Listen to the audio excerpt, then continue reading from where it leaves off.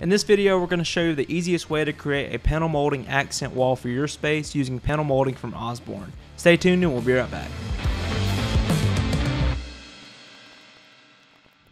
To get started, we first need to find the total length of our wall and measure and mark the center point.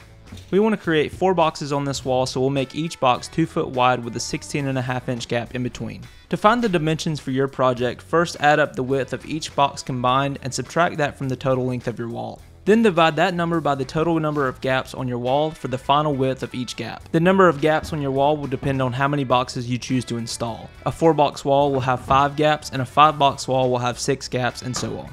Next, we can determine our desired gap from the floor and ceiling and check our level on each mark. Before cutting our molding, we'll measure and mark the corners for each box to allow for easy installation of the project. Next, we'll cut out all the pieces for our first set of boxes with a 45-degree miter on each corner. It's important to keep your miters in the correct orientation when cutting, making sure the outside of the molding is facing the correct way.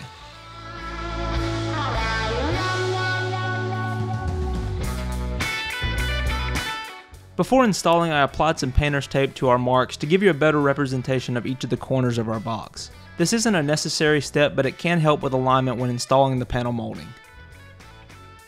To attach the molding, I'll first apply some liquid nail on the back side and then line up the corner of the miter to our marks. Finally, I'll use a finish nailer to tack the molding in place while the liquid nail dries. It's also recommended to check your level frequently to avoid an uneven installation.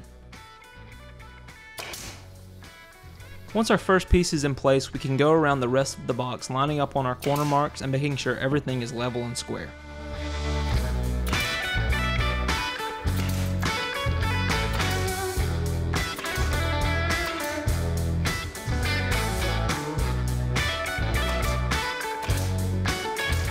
For this installation, we chose to do a 5-inch gap between our top and bottom box. This is up to your project preferences depending on the dimensions of your space.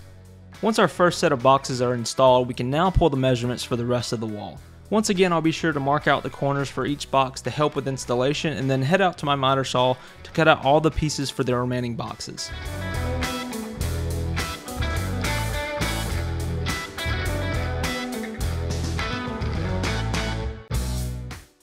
Once all of the molding is cut out from our remaining boxes, I can install them the same way as I did the first set and get ready for finishing.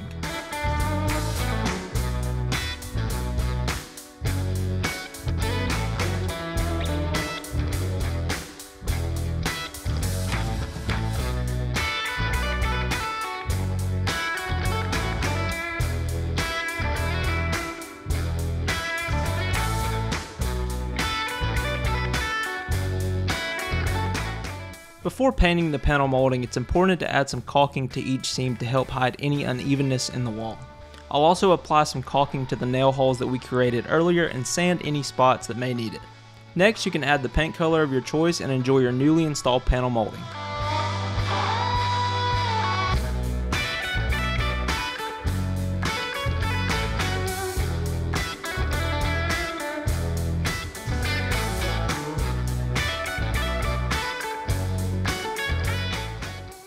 Thanks for joining us for this episode. If you're interested in learning more about panel molding from Osborne, be sure to check out the links in the description below. As always, be sure to like, subscribe, and leave us a comment, and we'll see you next time in the Builder Studio.